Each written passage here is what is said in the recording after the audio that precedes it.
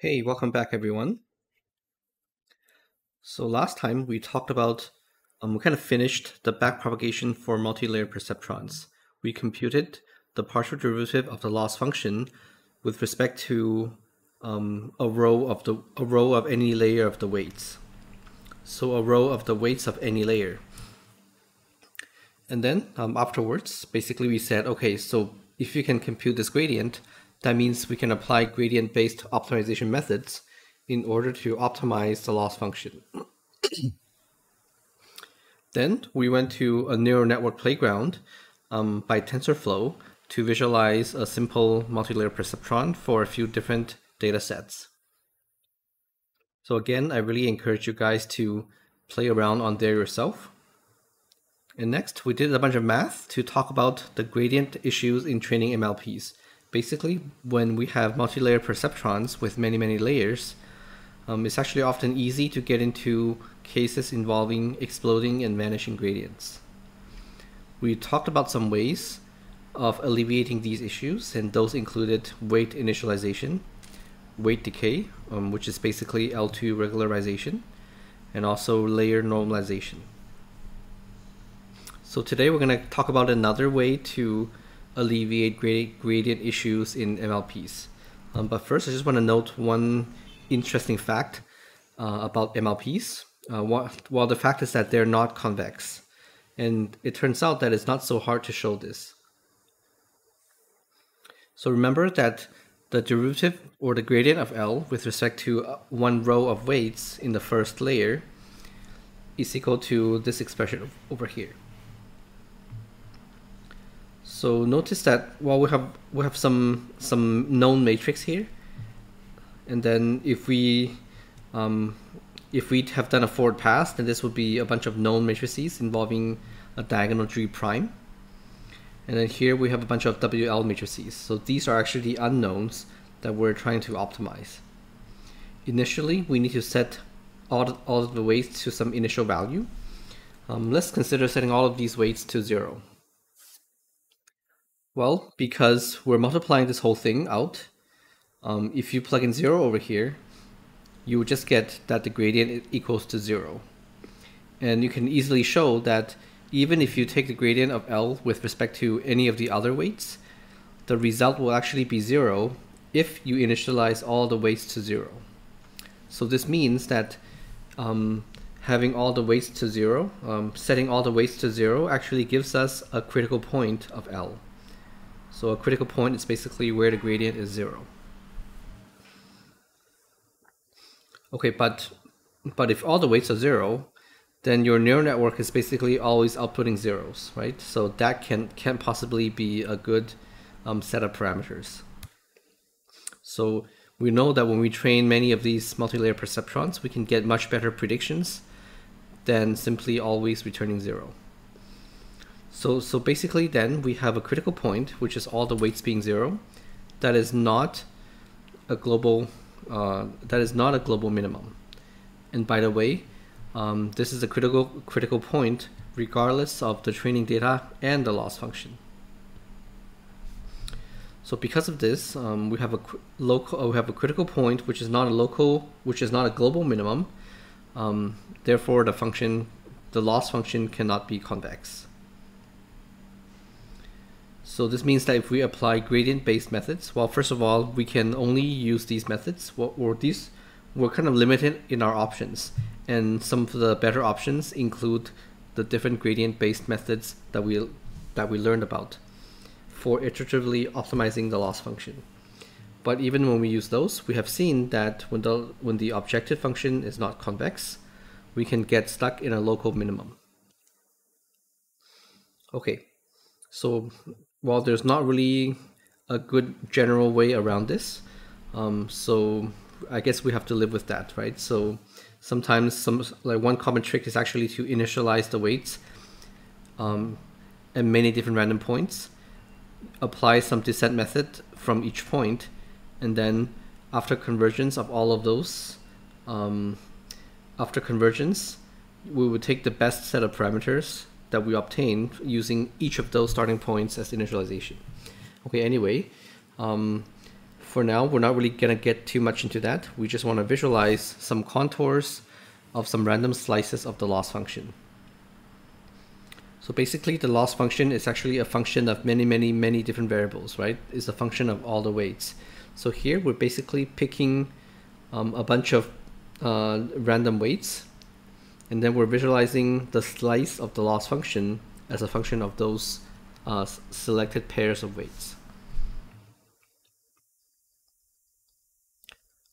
Okay, so you can kind of see that the contours themselves aren't really convex. So if a function is convex, it turns out that the contours of the functions must also be convex shapes. So you can see that these contours are definitely not convex. In some contours, you can also see two different local optimum, for example, here and here, and also maybe here and here, for example. So this is basically just to show you that, I guess to make a simple mathematical argument to show that the loss function, the square loss involving a multilayer perceptron is not a convex loss function, and then also to visualize the non-convexity a little bit as well.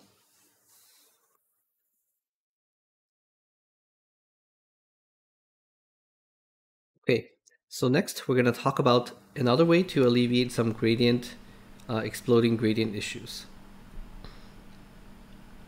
So remember that this is a 2 norm of the gradient of L with respect to a row of weights, right? So we basically have this 2 norm upper bounded by a bunch of sigma 1, 1. So the maximum singular values of many of these matrices.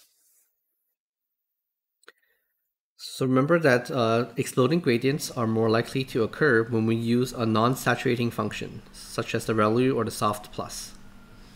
So if we do that, then G prime is likely to have a comparatively large singular value. So for example, if some of these z's are very far, very positive, then G prime of z would be actually 1, right? So these could be large. However, these weights could be small, especially if we use something like weight decay or L2 regularization. So even though sigma 1, 1 of this matrix might be large, these might be small. So overall, we can actually, we actually may not have any exploding gradients. Actually, we have the opposite problem. We could still have vanishing gradients even if we use these non-saturating activation functions. So residual connections are basically a way to alleviate this issue. Okay, so let's continue talking about this on the written notes. Let's do a simple example of the multilayer perceptron where y hat equals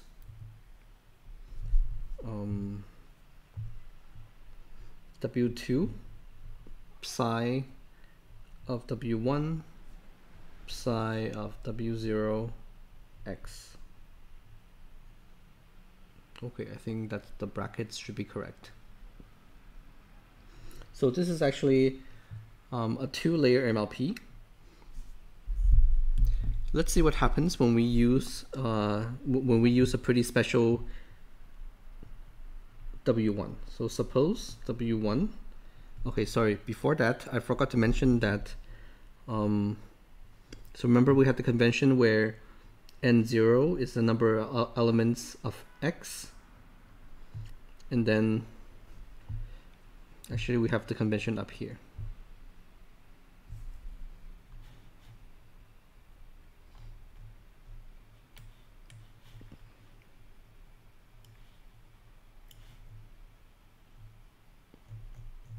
Okay, so n0 is the dimension of x, and then this part h1 has n1 elements, and then h2 has n2 elements. Sorry about that. Now, let me get rid of this.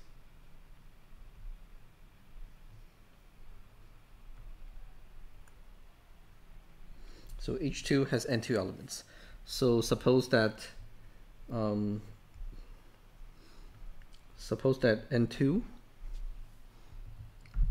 is greater than or equal to n1 and also greater than or equal to n0. So basically every time we go through a layer, the hidden layer will have more elements.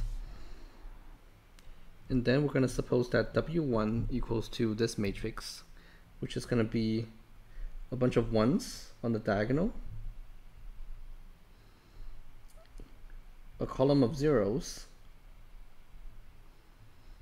So we have one part which is a square part up here. So I'm just drawing this line to kind of to show the matrix blocks. So on the upper left we have a diagonal matrix with all ones, so that's the identity matrix. To the right of that we have a column of zeros, and then below that we also have a column of zeros. At the bottom left block we basically have all zeros.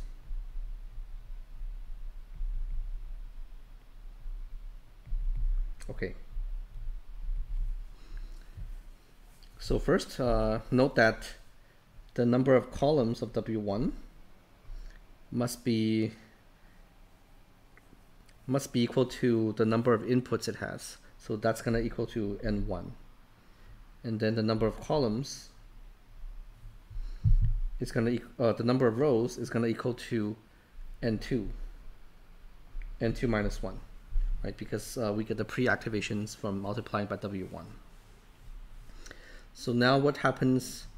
When we multiply this this form of NLP out? So now what happens when we multiply this form of the MLP out, assuming this particular W1? So let's work that out. So remember that psi of W0 x is actually going to equal to, well, that's equal to H1, which is equal to G prime, no prime,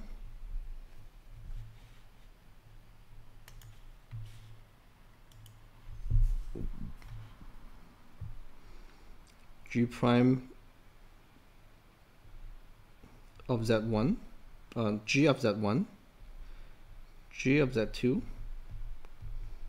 all the way down to G of Z n1 minus 1, and then finally a 1 at the end. So now what happens when you multiply W1 by H1? So, well, that's going to be basically this diagonal matrix.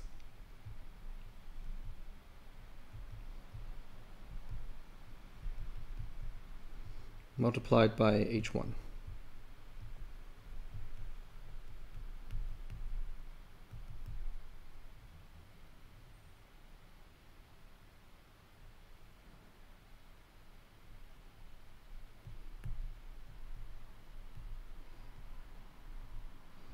Okay, I guess I'll cut the bracket a bit short here because the number of elements of H1 should be the same as the number of columns of this matrix. So what does that equal? Okay, so let's divide these things. So that was a bit more like the background. Okay, so what do we have here? In the first row, we're just going to get GZ1. Right, we go along the row, down a column. The only thing that will show up is going to be G of Z1 times 1. Everything else is going to be 0. And similarly for the second, if we go along the second row and down the vector H1, we're just going to get G of Z2 and so on. And note that the 1, because we have because the last column, sorry, this should be a 1 here, and then the bottom stuff is all 0.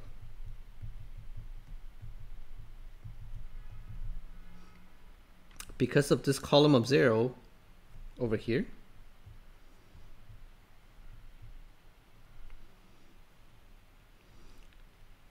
the 1 will never actually appear because the column of 0 will always be the element that multiplies the 1 when we do the matrix multiplication. So this whole thing is going to go down all the way to g of z n1 minus 1. Okay. And then you're going to have a bunch of zeros until the end.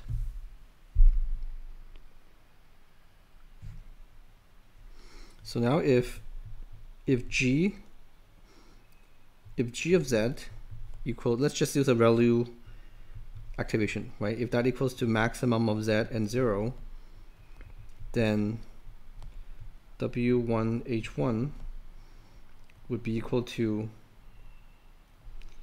max of z1 with 0, max of z2 with 0, and so on, all the way to max of zn1 minus 1 with 0. And then you're going to get a bunch of zeros at the end.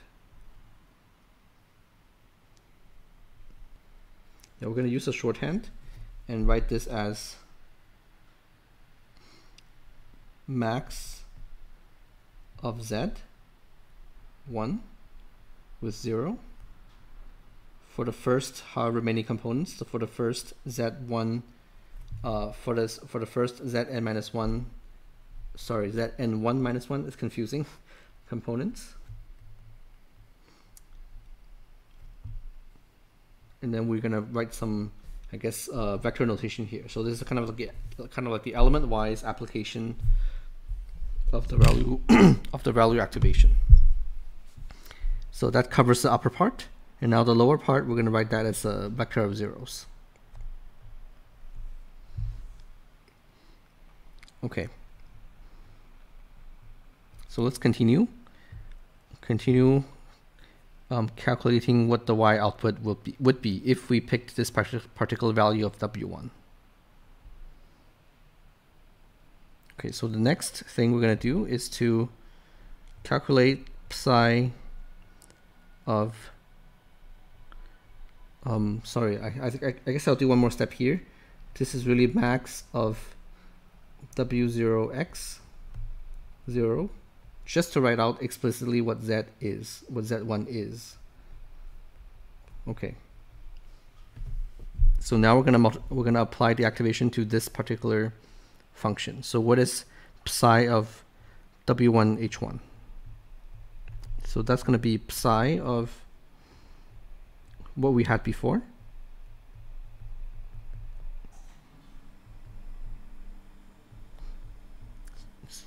So basically a vector in block form, with the upper block being max of w0x and 0, and then the lower block being 0, the 0 vector. So that's going to equal to, well, when we apply the psi function, we basically will apply max with 0 for every component of the input, and then we're going to append a 1 at the end. So this is going to be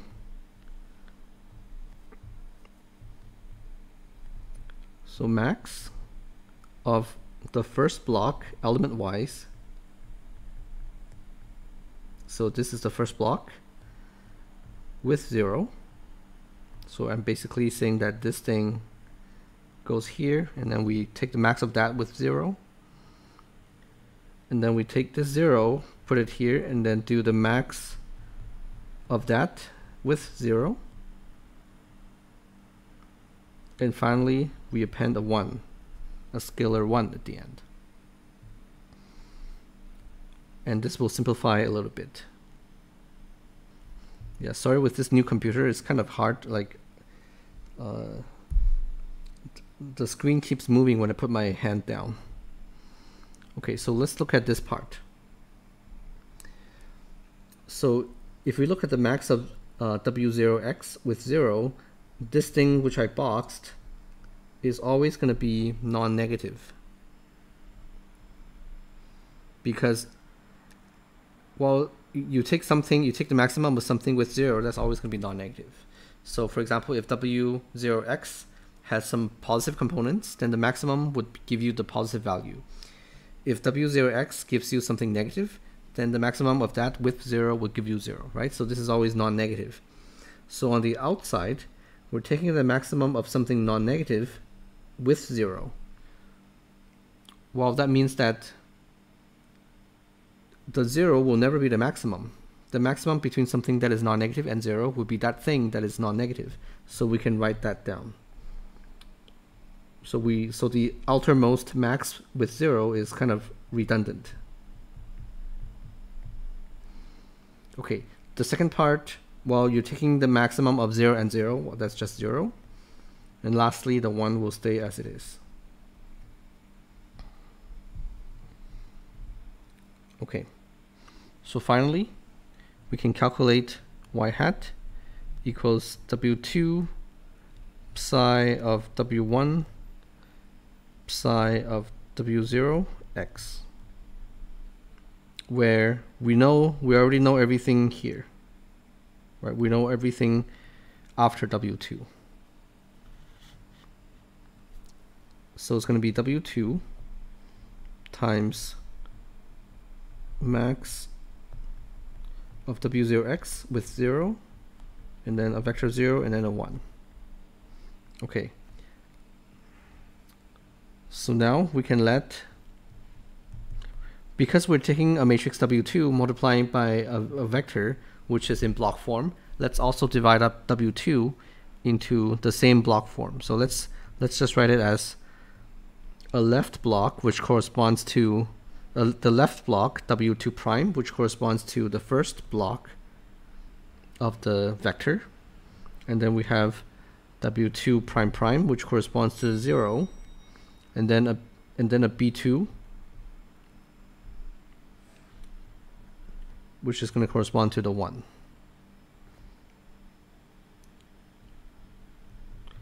Then y hat will actually be W2 prime, W2 prime prime, B2 times max of W0x, 0, 0, and 1. If you multiply this out, you actually get W2 prime max of W0x and 0. Okay, the second part is W2 prime prime times 0, that gives you 0. And the third part is going to be B2 times 1, that gives you B2. So this is actually the same as if I just use the block notation again, but in the other direction. Let's call W2 prime and B2 as one matrix, and that actually gets multiplied by max of W0x, comma 0, with a 1 at the bottom.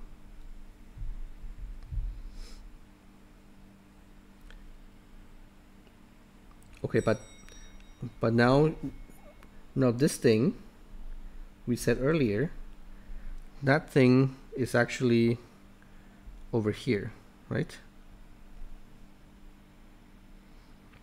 And then when you append a 1, so this is like g of z1. When you append a 1 to that, the whole thing becomes h1, which is basically equal to psi of W0x. So that means our y hat actually becomes, and we can define this to be W2 tilde. It becomes just, it's just a matrix, W2 tilde times psi of W0 times x. So kind of a lot of confusing calculation here, but the point is that if you compare what we started with here and what we have here, what we see is that we started with a neural network with 2 hidden layers, but if we pick a W1 to be of this form over here,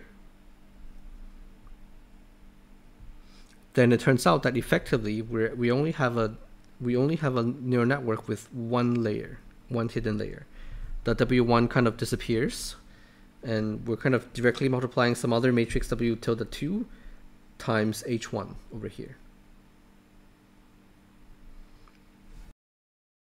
So now going back to the slide, in general, we have, let's assume that we have this multi-layer perceptron where the hidden layers closer to the output have higher dimensions. Okay, and then we're going to assume that the activation function is ReLU. So basically what we have really shown is that a shallow neural network is actually a special case of a deep neural network. And the way we showed this was to pick a particular weight matrix, in this case using the 3-layer MLP, so 2 hidden layers, where we pick W1 to be of this form with an identity matrix on the upper left and then zeros everywhere else. We worked through these calculations. So for example, we had W1 times H1, which is psi of W0x. That basically gave us the activation function applied to Z1 over here. So that's W0x. Max of that with 0, and then we have a bunch of zeros at the end, right? Because the bottom few rows are going to be zeros. So then we continued. We applied the next thing, which is the psi function. Applied to that. Well, that's going to give us a max between each of these blocks with 0, right? So this appears over here, maxed with 0, and then the 0 gets maxed with 0, and then a 1 at the end. And then we said that because this inner max is always non-negative, the outer max is basically not doing anything. Is a maximum of something non-negative with 0. So that's just going to be the non-negative part. Max with 0, max 0 with 0. Well, that's 0. And then we have a 1 at the end. So finally we take W2 and then multiply by this whole thing, which is the remaining part of the model. And because we have 3 blocks here, we also broke down W2 into 3 corresponding blocks. And then when we multiply them out, we get W2 prime max of W0x comma 0 plus B2. The W2 prime prime term never shows up because of the 0 here.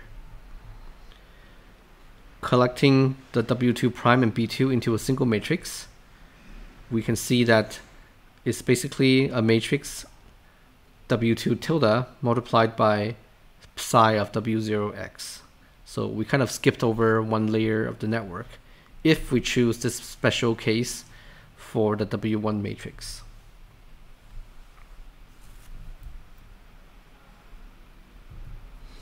Okay, so one thing to note is that this matrix actually has a singular value of 1. Why? Well, W1 and also W1 transpose is already its own SVD, because you can imagine that there's an identity matrix on the left and on the right. So if you put 2 identity matrices on the left and right, we would basically form the U and V matrices. And the requirement for those are that they're orthonormal matrices, and the identity matrix is already orthonormal. So in general, when you have a diagonal form like this is already the SVD of the matrix, and you can simply read off the singular values. So they're going to be 1, 1, 1, 1, 1, and then 0. The largest singular value, sigma 1, 1 of W1 transpose, is actually equal to 1. So if you have a bunch of matrices that have the form of W1, then if we go back to this product, then many of these terms will not become very small, and when you multiply them together, they will be much larger than if many of these terms are going to be small. So this would basically prevent us from getting, at least the resulting norm of the gradient will be a bit larger at least. Okay, well, the problem here is that on the previous slide, we have chosen W1 to be exactly this. But in reality, when we train the network, W1 is going to be some random numbers initially, and then we're going to be training W1. So it's pretty difficult to ensure that sigma 1, 1 of W1 transpose is always going to be close to 1 throughout the training process. So how do we get around that? There are two simple options. The first option is to set W1 transpose manually. So we're just going to set W1 to be equal to this, and then we won't even train that part, right? Okay, so sometimes this is actually kind of useful, and it's useful for debugging especially. But if you're going to do this from a theoretical perspective, then you may as well just use a shallower neural network, right? What's the point of writing the network out as if it's deeper, but then in reality is really a more shallow network? So in that case, why don't we just begin with a shallower network? Okay, so that one doesn't make as much sense. What makes a lot of sense is actually reparameterizing the neural network so that even when W1 is close to 0, the gradient would not vanish. Okay, so we're going to be looking at this next, probably a bit more slowly on the written notes.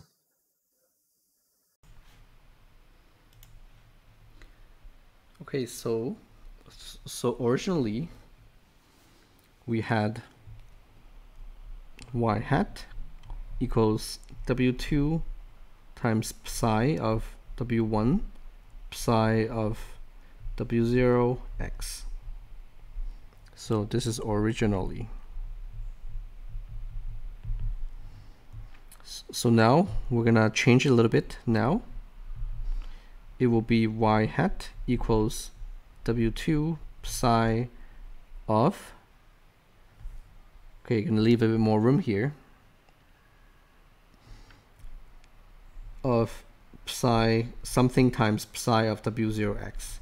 And that something is gonna be what I'm calling W1 prime plus j. So this whole thing is supposed to be W1. And j is going to be this matrix that we looked at with an identity. Sorry about that. That should not be a 0. With an identity on the upper left, a column of zeros, and then another block of zeros. Okay, so that's what this j is. From 2 slides ago, and also from here, we have shown that, so let's see. So when we first multiplied W1 H1, we actually got this part over here on the right, right?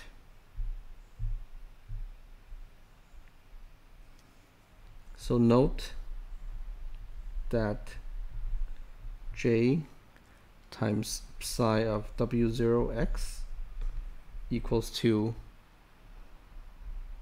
max of W0x in the first block, and then a 0 at the bottom. Okay, so then this thing equals to W2 psi of W1 prime psi of W0 x plus j times psi of W0 x, which is going to be the same as this thing on the right over here. Max of W0 x and then a 0.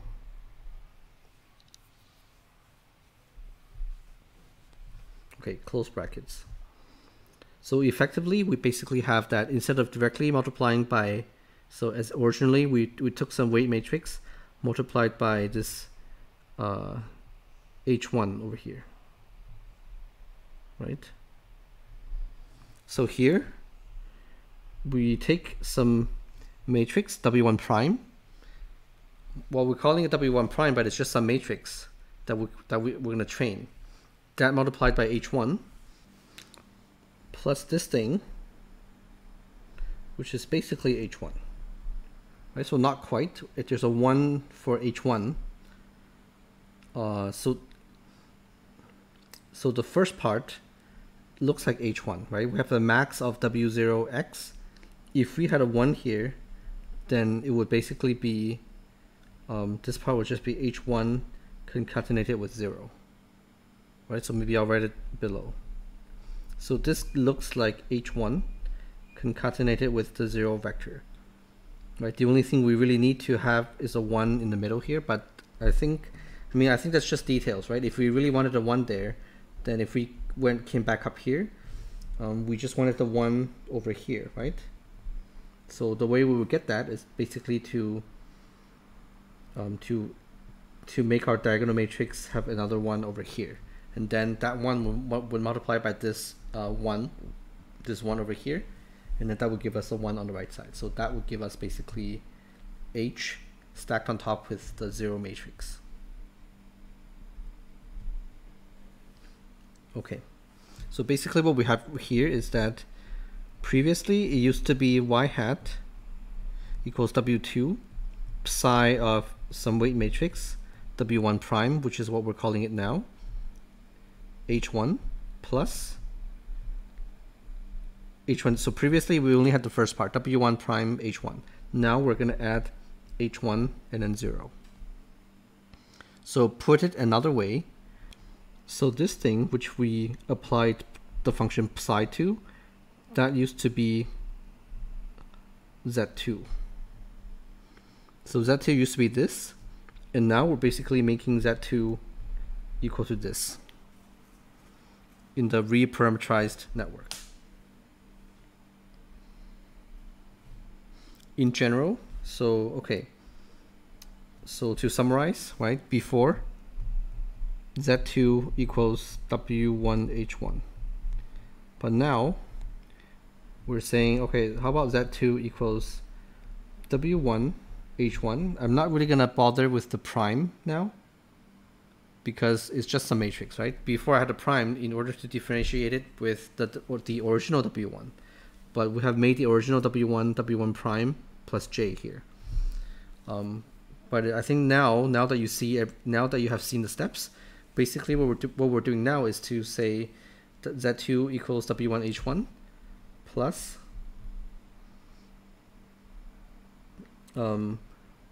plus H1 stacked up with 0, right? So that's what we see. That's what we have now. So in general,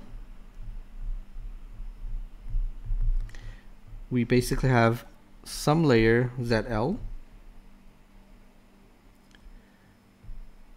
equals W, well, it could be L minus 1 like we had here, but in general we could make it L minus 2, L minus 3 if we want, right? So in general it could be L prime, HL prime plus W, sorry, we already wrote this part,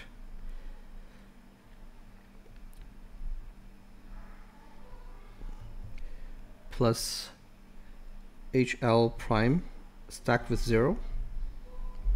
So that will be the general form. So basically what we're doing is that for the first part, to calculate Z, we're going to take one of the previous layers, and then that's normally what Z2 would be in the example, right? But now we're going to add on in H1, which is not multiplied by W1.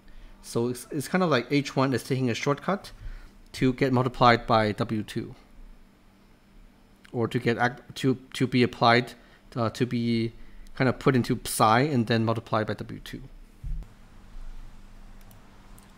In the general case, we would have Z of some layer L equal to kind of the normal looking thing. The normal looking thing here, WL prime, HL prime. So basically from some previous layer L prime. But now we're adding on the second part, which is HL prime becoming ZL, becoming part of ZL without being multiplied by WL prime. Actually, we have a choice here, so we can let ZL be equal to this, and we could also let HL equals to the same thing as well, right? So basically we can decide whether we want to apply the activation or not.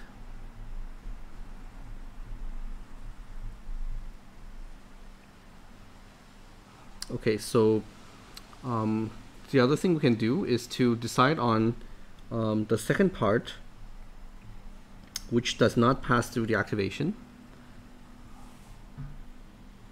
That can either be plus HL stacked with 0, or actually ZL stacked with 0 as well.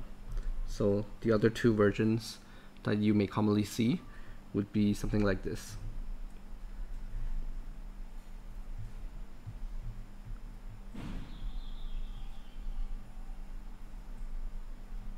Okay, that's for ZL, and then you could do the same thing for HL. So there are some variations, but the primary idea is that instead of the typical W times the previous hidden layer, we're going to add on one part that does not go through W to get to layer L.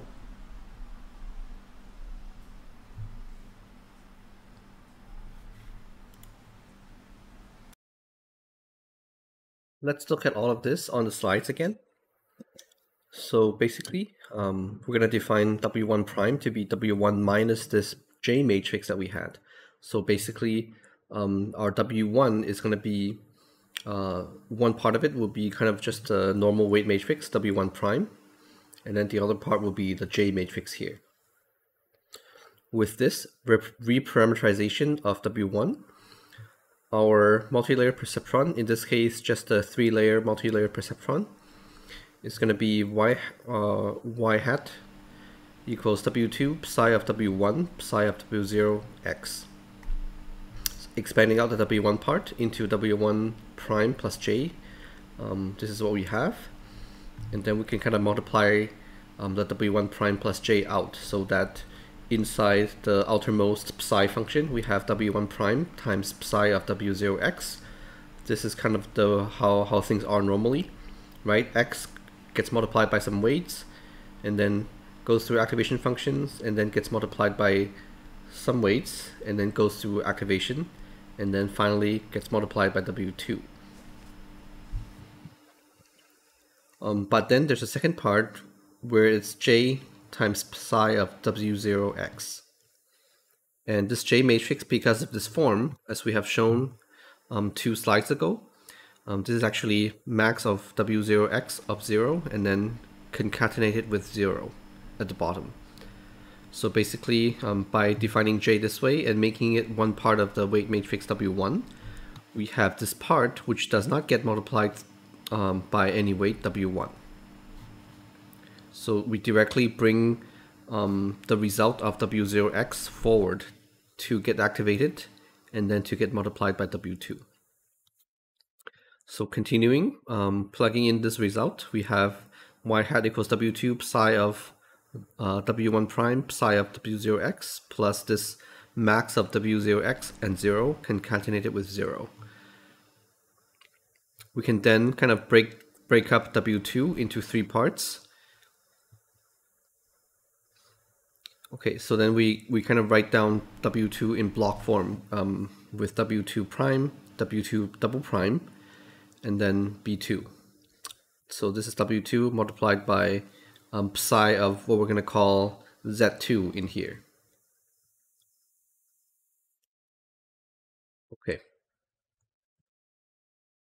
So now, what happens when the normal part of our weight matrix becomes all 0?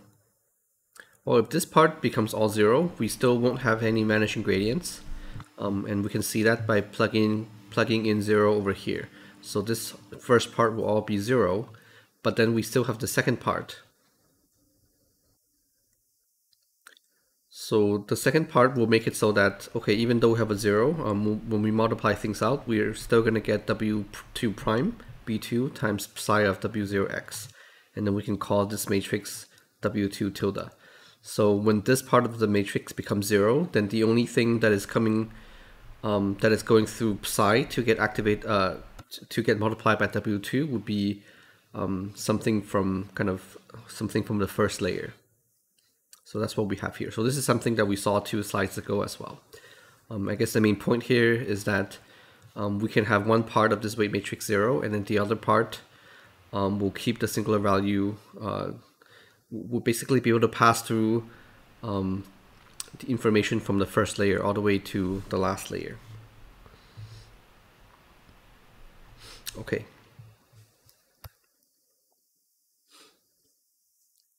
So again, when W1 prime is all 0, then we just collapse down to a 2-layer multi-layer perceptron.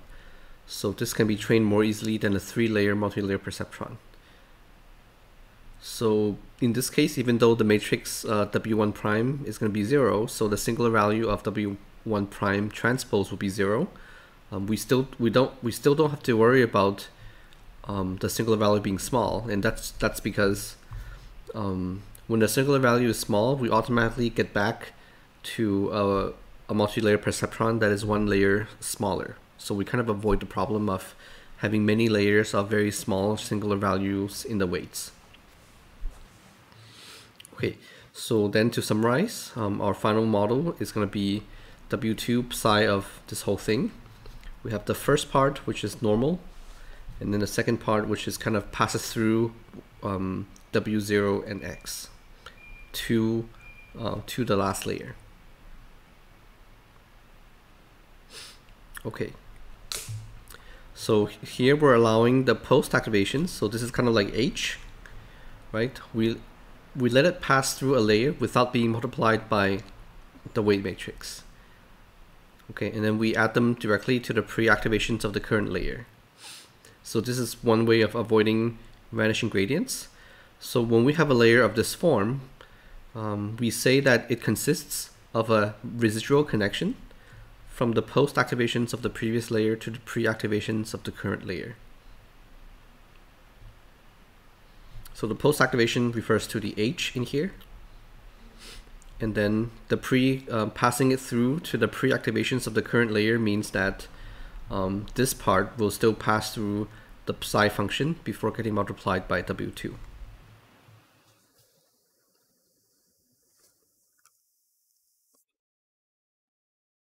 Okay, so more generally, so we have already seen that in the written notes as well. A residual connection can take the pre or post activations of an earlier layer and adding them to the pre or the post activations of a later layer. So writing down things more generally. So in the regular multi-layer perceptron, this is what we had, right? So y hat equals W big L, H big L. And then each time we have H big L equals psi of Z big L.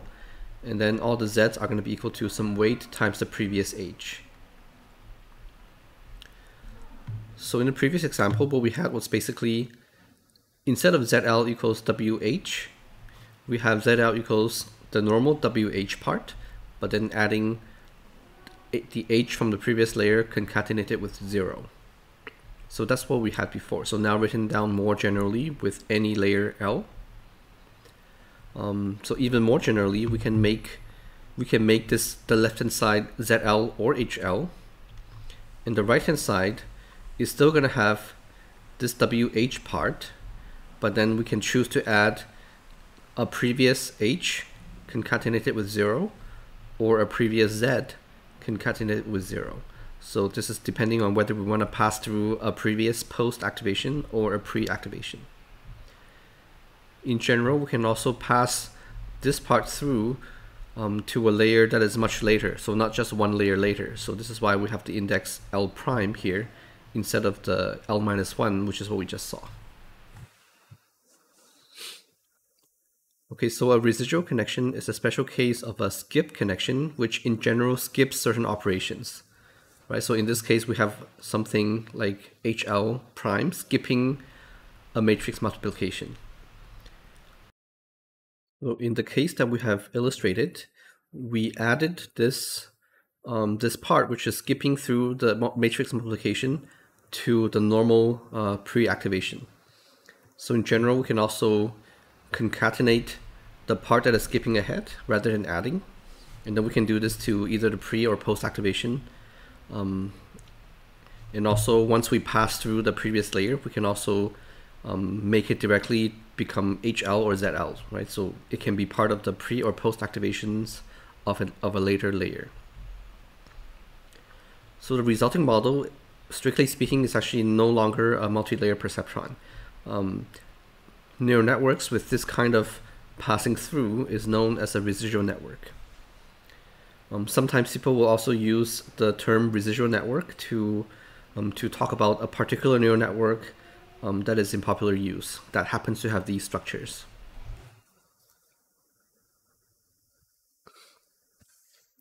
Okay, so the functional form of a neural network is known as an architecture. In general, the architecture of a neural network defines how many layers there are, the number of units in a layer, the activation function, and what mathematical operations are performed in each layer. So some example for in multi-layer perceptron, for example, we're multiplying the previous layer's post-activations with a matrix, and then passing it through some activation, right? So this is also known as a fully connected layer or a dense layer.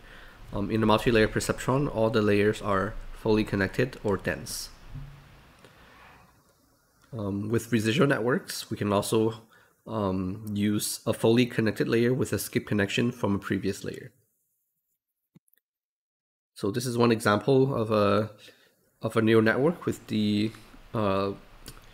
with some fully connected layers shown by these arrows, right? So actually these are probably convolutional layers, which we'll talk about in a bit.